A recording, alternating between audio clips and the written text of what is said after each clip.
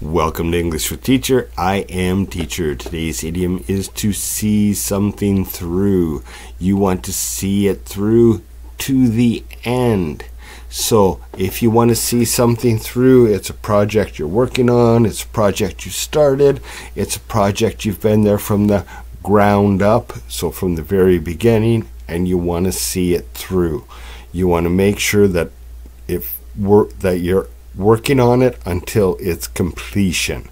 Whether it fails, whether it succeeds, at least you want to see it through and do your best to help it succeed.